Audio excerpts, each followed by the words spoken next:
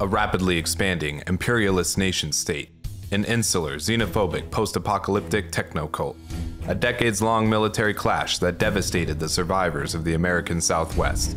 This is what occurs when strict, dogmatic principles and practices collide with stubborn, overexpansive, and uncompromising doctrine. My dear Wastelanders, I present you the NCR Brotherhood War. For the better part of a century, the Brotherhood of Steel and settlers of California maintained a relative peace, even assisting one another with regional conflicts wherever their ideals aligned. From skirmishes with an army of hostile supermutants to collisions with the technologically superior Enclave, the combined might of these two factions was unparalleled, a might which quickly led to their dominance over all of California. However, as with all things, this peaceful coexistence was bound to end. And end it did. In the years following the destruction of the Enclave oil rig and subsequent sacking of the Enclave's main operating land base, Navarro, the New California Republic were able to secure a wealth of advanced technology. Seeing this, in addition to the Republic's push into imperialism following the death of President Tandy, the Brotherhood of Steel became anxious that the NCR was following in the steps of the pre-war US government. It wasn't long after the Brotherhood's Elder Council decided that the growing nation around them were a true threat that any action was taken. The Brotherhood adopted a reactionary policy in response, proceeding to limit the flow of, and in some cases outright seize, any pre-war advanced technologies in the region. These actions caused a significant amount of pushback from their neighboring Wastelanders, especially in regards to energy weapons, as many energy weapons owned by the common Wastelander were either trophies of war or family heirlooms passed down from generation to generation since before the Great War. With an outraged populace, it would only be a matter of time before the New California clapped back. By this point, the NCR had long outgrown their humble origins in Shady Sands, with the combined power of the Boneyard, Dayglow, Maxon, and the Hub, in addition to their capital, as well as an entire military sharpened in their wars against both the Unity and Enclave. The Republic had become a true force to be reckoned with. Refusing to be pushed around by the likes of the Brotherhood, the NCR pushed back against them with their full might, setting in motion a series of events that would lead to the longest and bloodiest war the nation had yet to experience. Skirmishes broke out immediately between the two factions. The better trained and equipped Brotherhood forces were able to mop up the NCR resistance with little difficulty, quickly taking many key objectives in the war, while dealing crippling blows to the Republic. While this one-sided cleanup operation continued for the first few years of the war, eventually the scales would rebalance in favor of the NCR. Due to their insular nature, the Brotherhood of Steel refuses to recruit members from outside their own society, a factor that would prove detrimental to their war efforts.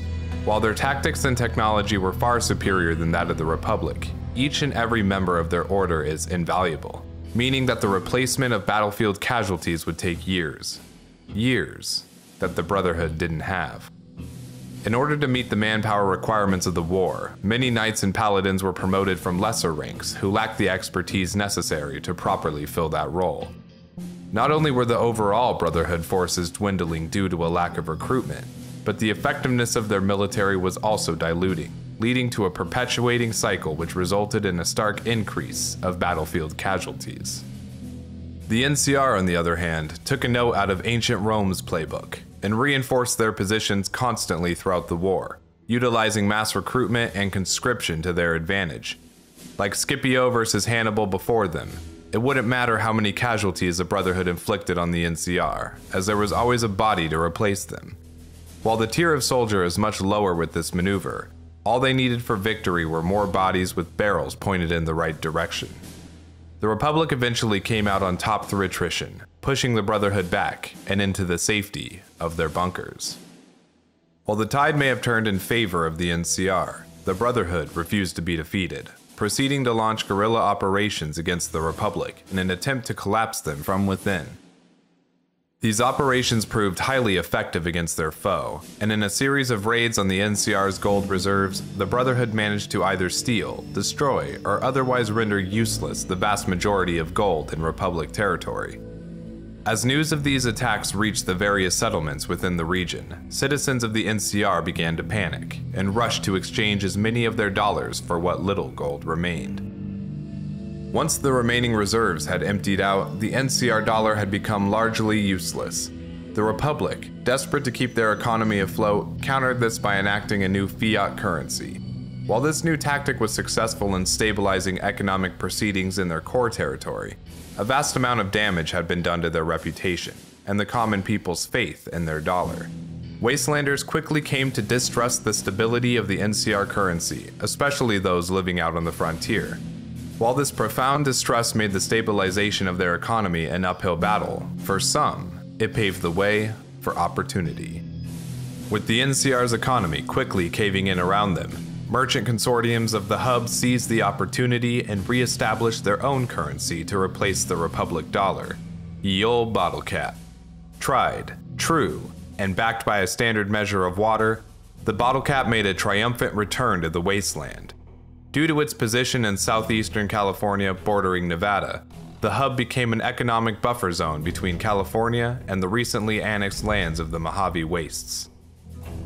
With the economic crisis relatively resolved, and with significant casualties on both sides, the NCR Brotherhood War had stalemated, and it would stay this way for decades, with mass-scale skirmishes occurring well into the 2270s.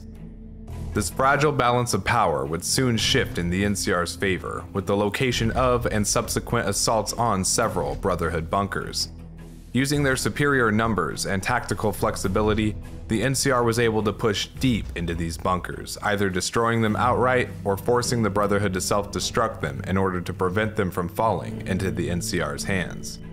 With 6 Brotherhood bunkers completely wiped out and the Brotherhood in retreat, tensions in California were beginning to die down. Meanwhile, tensions in the Mojave were just now coming to a head. Originally established sometime in the 2260s, the Mojave chapter of the Brotherhood of Steel had operated uncontested in the region for years, under the controversial leadership of Elder Elijah. Upon rediscovering the Helios 1 solar power plant, Elijah made the executive decision to move the chapter's headquarters from the safety of the Hidden Valley bunker system to the power plant, against the objections of nearly every paladin within the order. The indefensible nature of the solar power plant painted a massive target on the Mojave chapter of the Brotherhood of Steel, a detail that would not go unnoticed by the NCR. Upon expanding into the region, including the occupation of Hoover Dam and McCarran Airport, the NCR now had a sizable enough force to challenge the Mojave Brotherhood for control of the region, and would proceed to launch a series of attacks on the power plant. Despite Helios 1's poor defensibility, the chapter was able to put up a staunch defense against these NCR raids. For 2 years, the Brotherhood and NCR had stalemated in the Mojave, maintaining the fragile balance of power between them. But this would all change when the NCR launched Operation Sunburst, a mass-scale military offensive on the entrenched Brotherhood chapter. With forces equating between 15 and 20 to 1, the Republic's army would surround the solar power plant in an endless barrage of fire.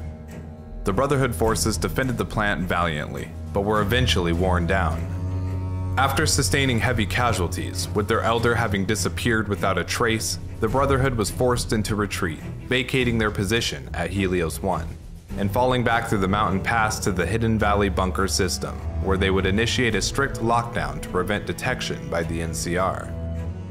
With Brotherhood chapters having been forced into hiding all around the American Southwest, the NCR shifted their focus to the new war they had found themselves embroiled in, the war against Caesar's Legion.